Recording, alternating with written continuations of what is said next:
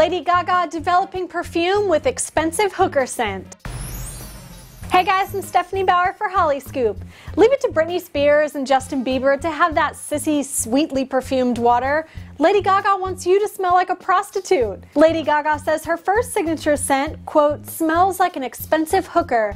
But it gets even weirder. It's rumored that the punchy concoction will be named Monster and is based on the molecular structure of both blood and semen. Well, at least Gaga comments on the first disgusting ingredient, saying the perfume is based on molecules of her own blood. Quote, so it's a sense of having me on your skin. Her perfume campaign and commercial is being shot this weekend to be edited into a special song, she said on Twitter, saying, quote, it's comfortably something you've never smelt before, that you'll never forget. When Elizabeth Taylor was the first celebrity to attach a scent to her fame in the 1980s, I bet she had no idea this is quite how that trend would transform.